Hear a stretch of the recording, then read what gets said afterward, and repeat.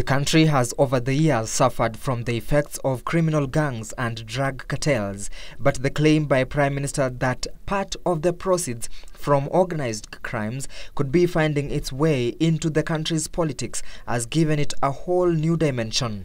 Speaking during a launch of a report on transnational organized crime, Raila said organized crime has been financing political activities and criminals are in return being guaranteed protection, tying them directly to the culture of impunity pervading Kenyan politics and business. Money from criminal networks has in recent years found its way into the public life. It is being used to buy elections and to influence political outcomes.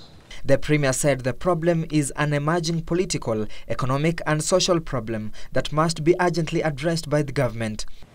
We have struggled to up our game, but today's battle is a different one. We face a new breed of organized criminals, quite different from the one we faced a generation ago.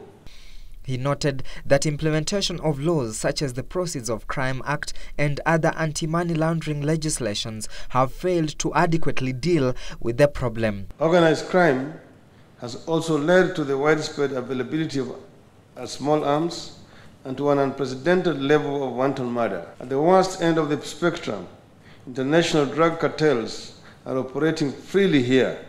Between 2008 and 2010, Somali pirates are reported to have raked in $100 million, approximately 10 billion Kenya shillings, money whose destination is suspected to have ended in Kenya.